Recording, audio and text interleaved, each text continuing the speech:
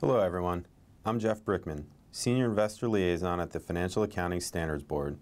Thanks for joining us on this podcast for investors. The purpose of this podcast is to explain some of the key income tax information included in a company's financial statements and to provide investors with tips about how to utilize that information in their analyses. We will also highlight some proposals that the FASB is considering regarding income taxes and provide context as to why they could be useful. There will also be a few accompanying slides throughout the podcast for listeners to follow along. With me today are FASB board member Mark Siegel and practice fellow Jin Koo. Before we begin, I'd like to remind everyone that the views expressed in this podcast are the personal views of each of the participants. Official positions of the FASB are reached only after extensive due process and deliberations. I'd also point out that some of the themes involve tax law, and none of the speakers are tax law experts. Additionally, I would like to indicate to our listeners that at any time, if you wish to jump to a certain section of this podcast, you can do so by clicking on the time codes of the individual chapters in the video description section. Mark, could you start us off by providing a brief overview of accounting for income taxes? Sure, thanks, Jeff. There are many differences between the rules companies follow for their GAAP financial statements and the tax laws they must follow on their tax returns across many jurisdictions, including federal, state, local, and foreign. GAAP attempts to portray the underlying economics of a transaction as best as possible. However, tax laws in various jurisdictions sometimes have different objectives than GAAP.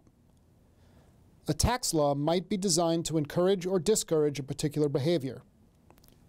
To illustrate this point, consider the following example: depreciation of equipment. GAAP requires the asset to be depreciated over the asset's economic life. However, a tax law might permit a company to depreciate the same asset over a shorter period, which would give the company higher tax deductions in the current year.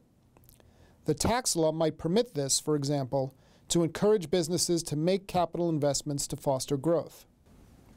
So what are the main tax items typically in the financial statements? Some of the most important tax information can be found on the face of the financial statements, but other important information is in the footnotes. One of the main items is tax expense, which also could be a tax benefit. That you should be able to see on the face of the income statement. Another item is taxes payable. This account is sometimes included within another account on the balance sheet. For example, maybe accounts payable, or accruals, or other liabilities. Other important items, Jeff, are deferred tax assets and liabilities, which you could often see on the face of the balance sheet. From my experience as an equity research analyst, deferred tax assets and liabilities are probably the most difficult areas to understand in the tax space. Mark, can you explain more about those items? Sure. At a very high level, an investor could think of a deferred tax asset as a tax benefit the company expects to receive on its tax return in a future period. A deferred tax liability is a tax expense it expects to have on its tax return in a future period. Those benefits or expenses could happen in the following year's tax return or many years down the road. To illustrate this concept, let's look at an example. Let's think about a net operating loss, or NOL, which is a common type of deferred tax asset. Let's assume in 2016, a company loses $10 million and the tax rate is 35%. In some jurisdictions, the company will be able to offset income in future years with the $10 million loss in 2016. Therefore, this would create a deferred tax asset of $3.5 million, which is the loss of $10 million times the tax rate of 35%. This deferred tax asset, or NOL, of $3.5 million represents a benefit the company expects to receive on its tax return in a future year. If this company makes $15 million in pre-tax income on a GAAP basis the following year in 2017, then it would report $5 million of income on its 2017 tax return. That's the $15 million of income in 2017 offset by the $10 million loss in 2016. The taxes due on the 2017 tax return would be $1.75 million instead of $5.25 million. And the deferred tax asset on the GAAP balance sheet would be used, and then it would be removed from the balance sheet. What about a valuation allowance on deferred tax assets? Can you explain what it is? Well, if a company doesn't expect that it will actually benefit from the NOL or any other kind of deferred tax asset, then GAAP requires the value of that deferred tax asset to be written down, perhaps all the way to zero. That write-down is called a valuation allowance. Consider the previous illustration about the company that recorded a deferred tax asset of $3.5 million as of 2016.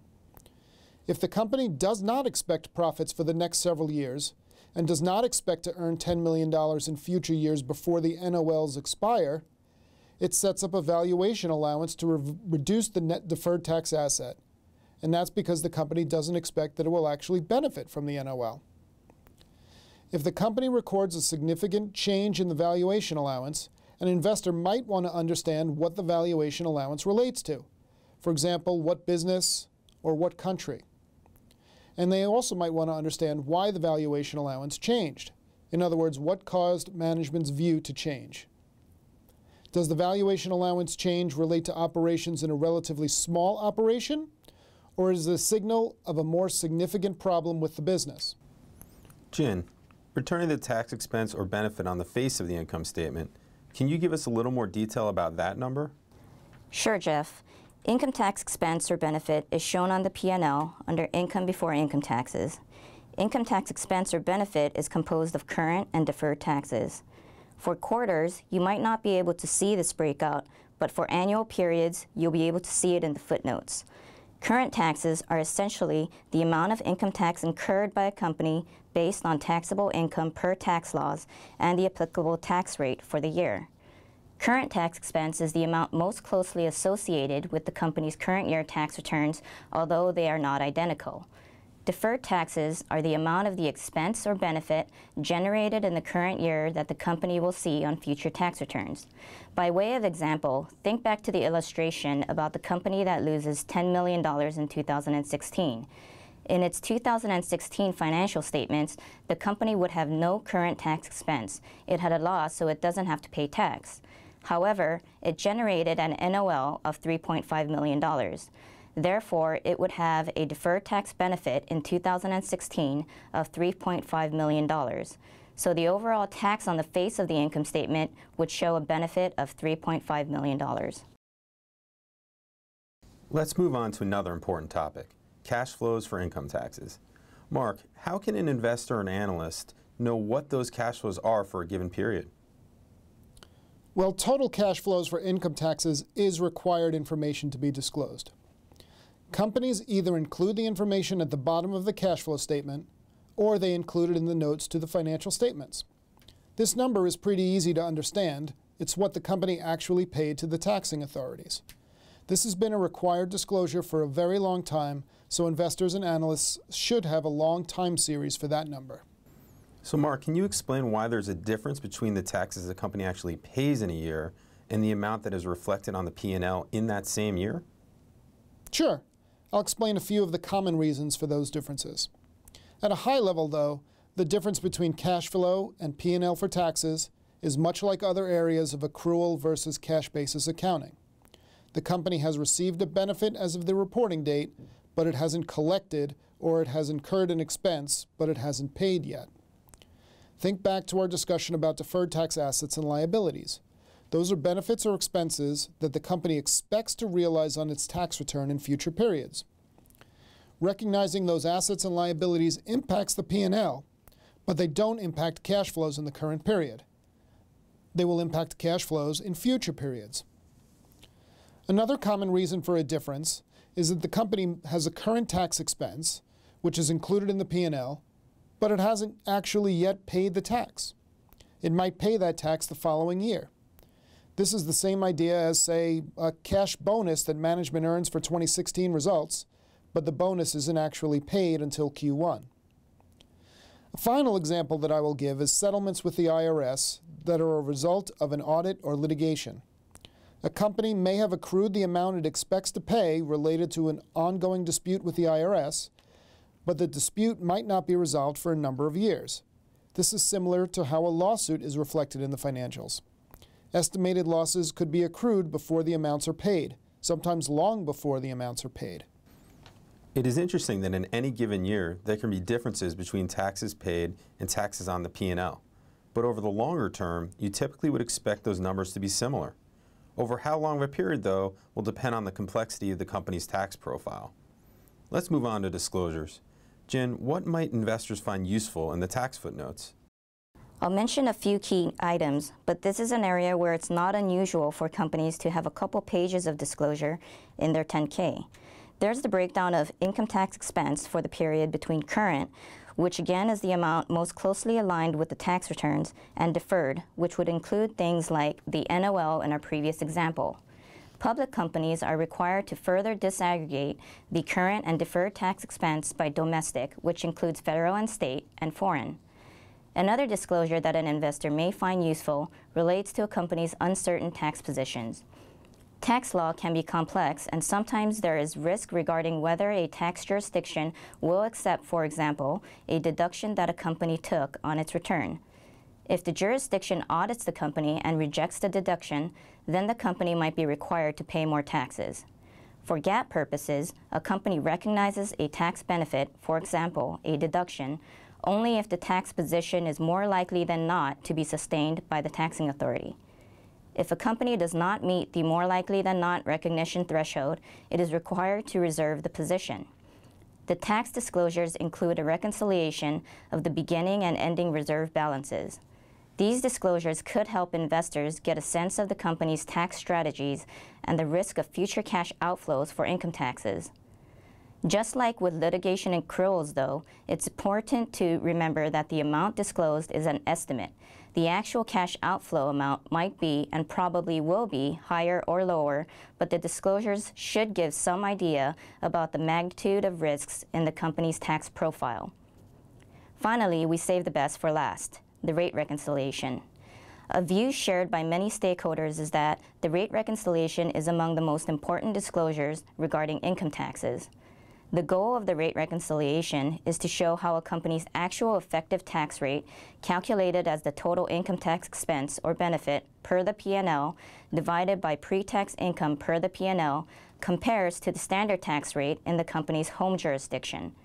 For a U.S. public company, that rate is typically 35%. The reconciliation does this by showing the main drivers of the difference between the actual effective tax rate and that standard tax rate of 35%. So, put another way, the rate reconciliation helps to answer the question, if the standard tax rate in the U.S. is 35%, why is the company paying 25 or 40%? Jen, can you go into more detail about the rate reconciliation? How might an investor use this to learn more about a company? Sure. Investors can use the rate reconciliation to analyze whether individual line items in the reconciliation will be sustainable contributors to a company's effective tax rate or are just one-time adjustments. Let's look at an example. On this slide, GAAP pre-tax income is $25.8 million and GAAP tax expense is $5.2 million. At the top of the reconciliation, you can see the standard U.S. tax rate of 35%, and at the bottom, you can see this company's effective tax rate of about 20% in 2015. All of the information in the middle of the reconciliation explains why a U.S. company has a tax rate that is about 15 percentage points below the standard U.S. rate. The main driver of the lower rate for this company is international operations. For 2015, international operations reduces the company's tax rate by about 13 percentage points. This means that some of the company's income is in foreign countries that have tax rates that are much lower than the U.S. We can also look at trends in the rate reconciliation to understand management's intentions regarding operational and tax strategies, as well as the sustainability of various items. For example, notice that the reconciling item international operations is increasing. The trend from 2014 to 2015 alone may or may not be indicative of significant changes at the company, but an investor can review the rate reconciliations for an extended period to identify trends. Investors can ask questions such as, was that increase from 11% in 2014 to 13% in 2015 a blip? Or is it part of a longer-term trend toward more income overseas that began with a couple percentage points 10 years ago and now is up to 13%? Along those lines, Mark, what information in the financial statements could investors use to understand a company's foreign tax exposure? That's a great common question that we get, Jeff. As a start, there are two key data points that give insight into the amount of income a company generates outside the U.S. and the impact of foreign taxes on the company's effective tax rate. Today, the SEC requires that registrants disclose a breakout of GAAP pre-tax income and income tax expense between domestic and foreign. Also, as we just discussed, a common item on the rate reconciliation is foreign operations. Those two data points should give a user an overall sense of the company's tax profile. For example, assume a U.S. company's effective tax rate is 25% and the U.S. federal tax rate is 35%. And investors should understand what is causing the difference. If the lower rate is due to the company having significant earnings outside the United States in lower tax jurisdictions, then it should see pre-tax income from foreign jurisdictions, and it should see a foreign-related item in the rate reconciliation. Continuing on with the topic on foreign exposure, how does an investor know where the earnings come from? A company is able to minimize taxes by generating income in countries with tax rates lower than the United States, and therefore, investors are trying to gain insight into foreign tax exposure. As part of the FASB's income tax disclosure project that will be published for commentary in July, the FASB proposed certain disclosures that would give users additional information about a company's foreign operations. One of those disclosures would be income taxes paid, broken down by significant foreign country. So, in addition to the public disclosures being required to disclose GAAP pre-tax income and income tax expense between domestic and foreign, they will also disclose taxes paid between domestic and foreign, and even further disaggregated or broken down by significant foreign countries. So what does this mean for investors? Well, investors would have additional information to potentially help them assess foreign tax exposure. Let's take a look at an example of how investors could use the information for their analysis. Note that this example assumes that the proposed tax disclosures are effective for the years presented.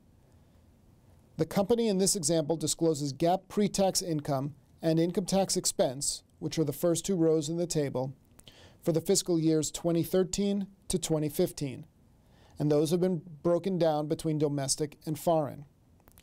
From this information, an investor could calculate the effective tax rate by dividing the income tax expense amount by the pre-tax income amount.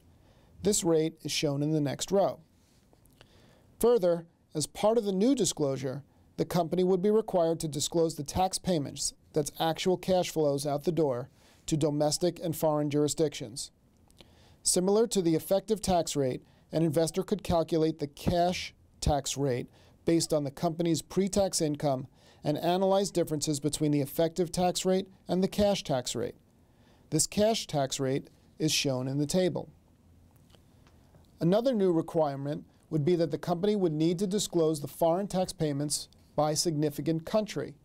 This information is shown in the table at the bottom. In this example, the company made significant foreign tax payments to the United Kingdom, Russia, and China. Each investor would have to decide how to use this new information, but here are a few examples of questions that one might consider.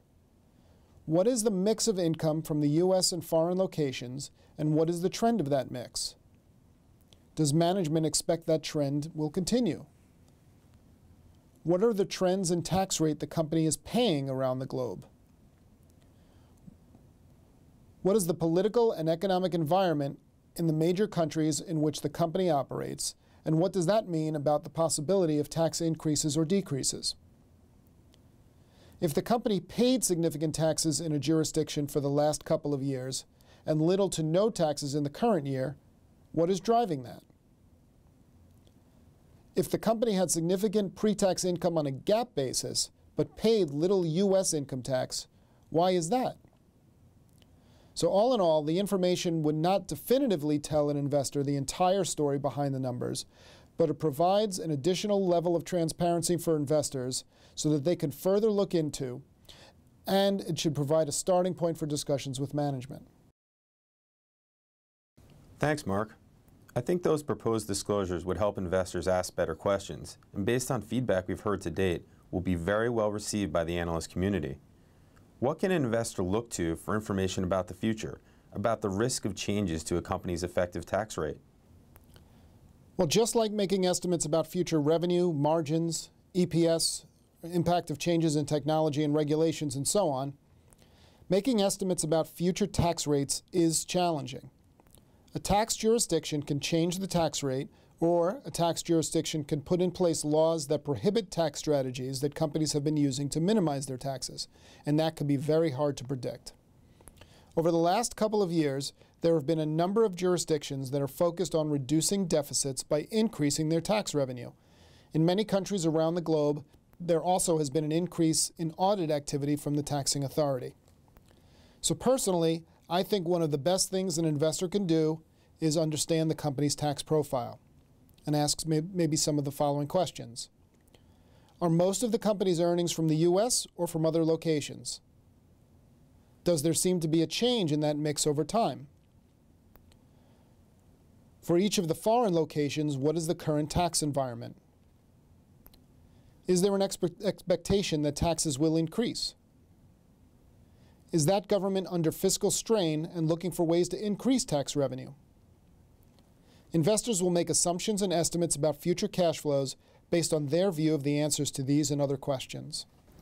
Jin, we talked about how some U.S. companies minimize their taxes by having income in low-tax foreign jurisdictions. Can you summarize at a high level how the current U.S. tax laws work with respect to foreign earnings? Sure. Under the U.S. tax rules, a company generally would be taxed on foreign earnings when it brings those earnings to the U.S. Those foreign earnings would be taxed at the U.S. tax rate, less the tax payments already made to foreign jurisdictions. Assume a company has $10 million in foreign earnings and pays 10% in foreign taxes on those earnings. The company then repatriates those earnings to the U.S., at which point the company would be required to pay U.S. taxes on those earnings. The amount of U.S. taxes will depend on a number of complex factors, but typically it would be less than the full U.S. tax rate of 35%. Current accounting rules require a company to accrue U.S. taxes on those foreign earnings unless the company asserts, and many of them in fact do assert, that it will indefinitely reinvest those earnings. If a company makes this assertion, it is required to disclose the cumulative amount of indefinitely reinvested earnings and the potential tax liability on those earnings if determination of that liability amount is practicable. Due to significant uncertainties involved in determining the potential tax liability, many companies take the practicability exception and do not disclose the potential tax liability on the indefinitely reinvested foreign earnings. However, companies still have to disclose the amount of earnings indefinitely reinvested. Many companies have a significant amount of undistributed earnings for which no U.S. taxes have been recognized because the company does not plan to bring the funds back to the U.S. for the foreseeable future. If most companies are taking the practicability exception and not disclosing the estimated U.S. tax liability for those foreign earnings, is there other tax information in existing or proposed accounting standards that would give investors an indication of the cash outflows that might occur if the earnings are eventually brought back to the U.S.? Ideally, investors would have the estimated tax liability associated with the indefinitely reinvested foreign earnings to assess potential tax risk. However, as mentioned before, many companies take the practicability exception and don't disclose this amount. But companies are required to disclose the cumulative amount of indefinitely reinvested foreign earnings. So investors could use this information and other information, such as the comparison of the U.S. tax rate and foreign tax rate, which is typically shown as part of the rate reconciliation in the footnotes, to give them a sense of U.S. tax exposure. Another thought is that some companies do disclose the estimated tax liability. So, as a data point, an investor could look at the incremental rate that similar companies uses to estimate the liability. However, there is no exact science, and many different factors could impact the timing of repatriation of undistributed foreign earnings. The FASB recently decided to propose a disclosure of the aggregate amount of cash, cash equivalents, and marketable securities held by foreign subsidiaries. They thought that this disclosure, in combination with existing disclosures in the financial statements and elsewhere, like the MD&A, would give investors more information about undistributed foreign earnings. I think it's best to illustrate the usefulness of this disclosure with an example. So in this example, the company has made the following disclosures based on existing disclosure requirements. The cumulative amount of indefinitely reinvested foreign earnings is $50 million. No information is given regarding the potential liability amount on the indefinitely reinvested foreign earnings because the company determined it was not practicable to calculate that number. The company also has debt in the U.S. of $1 million due in the next 3 months. It has cash, cash equivalents, and marketable securities of $2 million at the consolidated level. Finally, the company disclosed in its subsequent event footnote that it entered into a material definitive agreement to purchase a company in New York for $3 million. As part of the new disclosure requirement, the company also disclosed that it has a total of $1.8 million in cash, cash equivalents, and marketable securities held by foreign subsidiaries. Given this information, an investor could come up with the total amount of cash, cash equivalents, and marketable securities held domestically. This would be $200,000, which is calculated as $2 million less $1.8 million. So what does all this information tell an investor about repatriation on undistributed foreign earnings? Well, based on the facts in the example, most of the cash is offshore, so the question an investor could ask is whether the company will have sufficient cash in the U.S., i.e. cash balance, cash flow from operations, and access to capital markets like debt borrowing and sale of stock to operate without bringing back the funds from overseas.